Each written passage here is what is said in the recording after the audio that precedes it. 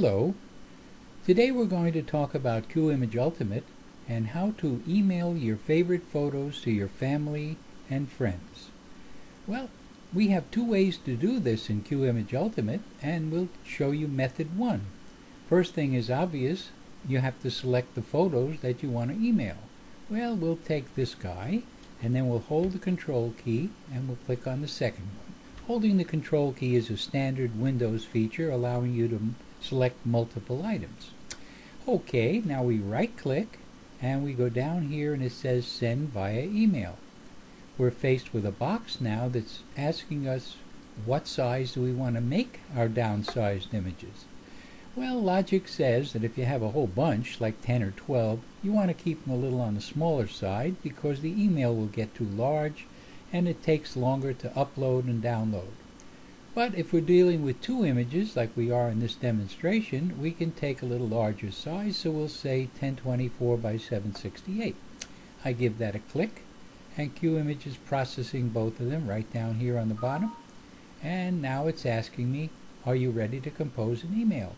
I say yes, and lo and behold, my live mail from Windows 7 comes up all by itself. And all I need to do is insert the recipient's name or names in this box, click send, and it's all done. It's as easy as that. Okay, I close this up now. And let's see, where did Qimage put those two downsized images? After all, it created them, it must have put them someplace.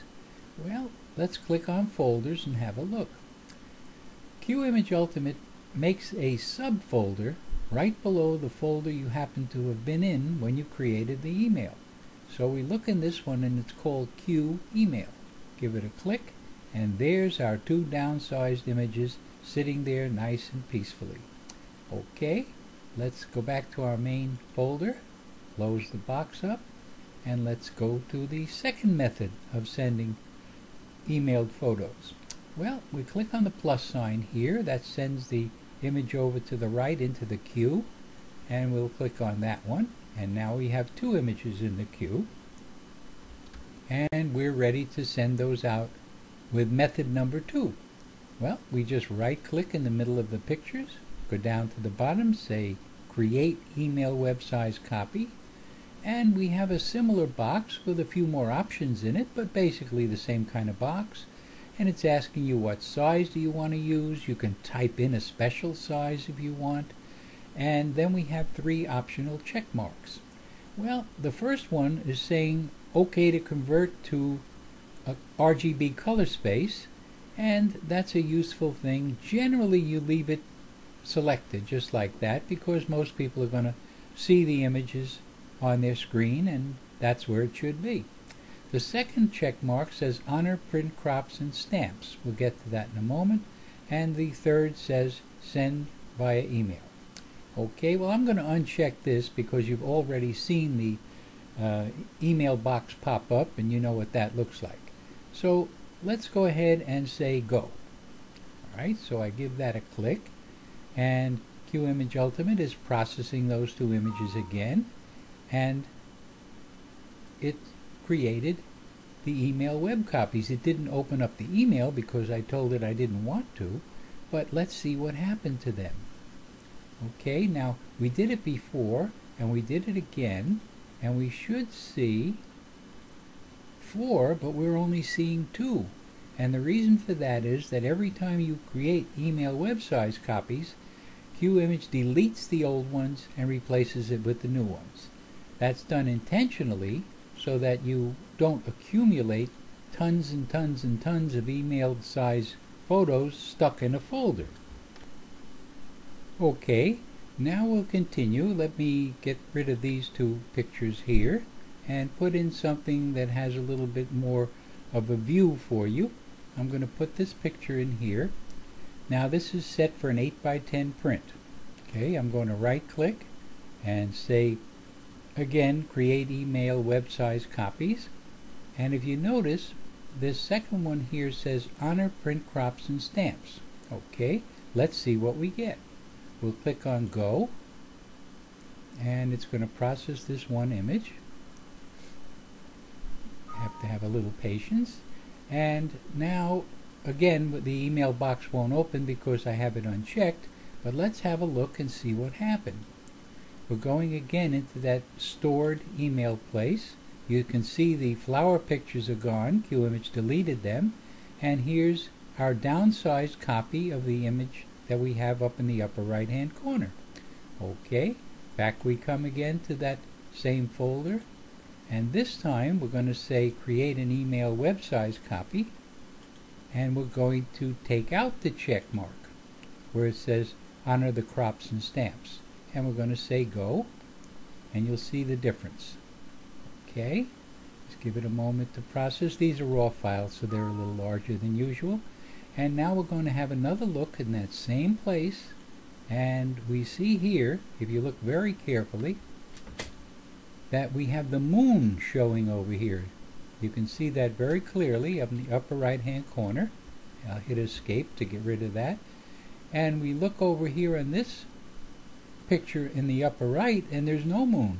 That's because it's been cropped in order to make the 8x10 size we needed, but when we told Qimage that we're going to email it and don't honor that crop, it followed the instructions and gave you the whole image in the email.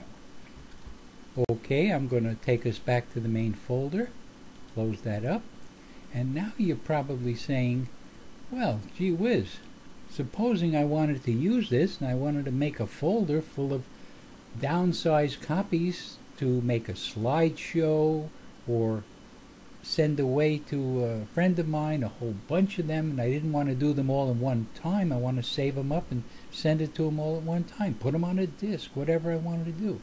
Well, Qimage allows you to do this with no trouble at all. Here's the way it's done. Let me just put another image in the queue just so we have more than one. Okay, like that. And I'm going to say right click and again create email web size copies. Well, there's our box. Now, if you don't put anything in the output folder, that's where Qimage puts it in the automatic deletable folder. But let's say that you wanted to save them in a special place. Well, you could browse and select the folder, or you could just simply type /slideshow.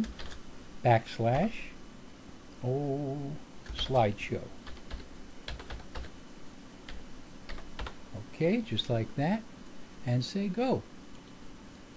Now it wants to know, is it okay to create a new folder named /slideshow? Tongue twister. Okay, and we say yes, and now it's converting those two images. Okay, and we'll be done in a moment.